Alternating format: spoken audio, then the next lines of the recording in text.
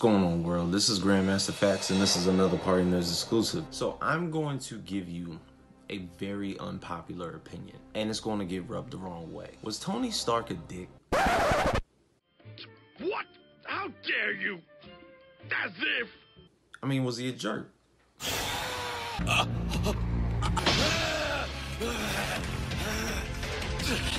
What have you done? How could you? What did you do?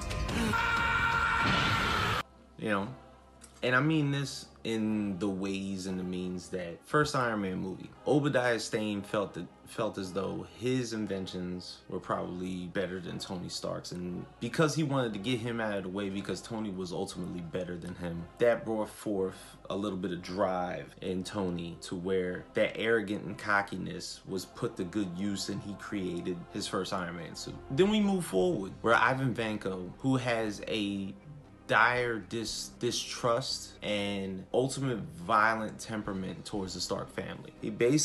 His father was killed in the ways because his father was fired by Howard Stark, and when he got brought back to his home country, he laid and rotted in jail until he died. Ivan Vanko then took that out on Tony Stark. Your father did this to my father, I'm gonna do this to you. And then, you know, so on and so forth. Iron Man 3, Aldrich Killian. In the beginning, the man just wanted a fucking job.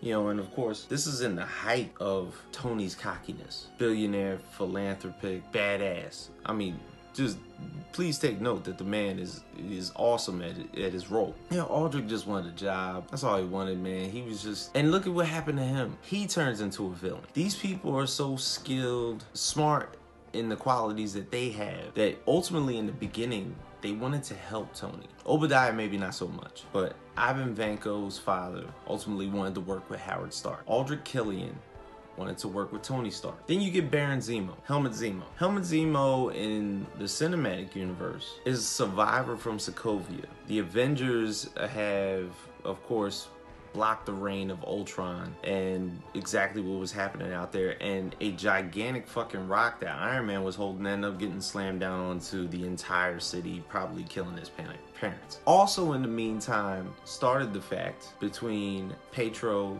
and Wanda Maximoff, Scarlet Witch, and Quicksilver. The first person they blame when they're introduced, Tony Stark. The person that they want to get to the most, Tony Stark. It seems like everybody just got a bit of his bullshit. And then, even in his untimely death in Avengers Endgame, his disgruntled workers, his workforce, who probably worked for him God knows for how long, led by Quentin Beck. You even get to see some of the old workers who worked with Obadiah Stane and that whole forfeiture of Stark Industries. And because they knew who his protege was, and because they wanted to buckle his system, and Stark Industries was just not going away, but the man, Tony Stark, was not there. It just didn't have to happen.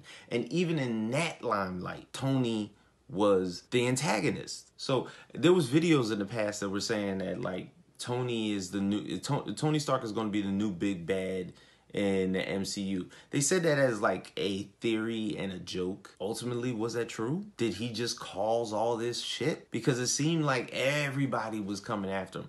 And the thing is, because he defeated so many people, I think that's why he was reveled so much. He was placed on a high pedestal because everybody that came at him got knocked down. But let me know what you guys think. Feel free to like, comment, subscribe to us at the Partynerdz YouTube page.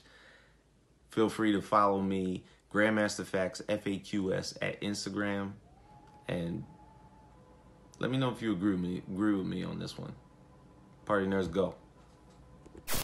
Partynerdz, Partynerdz, Partynerdz, Partynerdz, Partynerdz, Partynerdz, Partynerdz.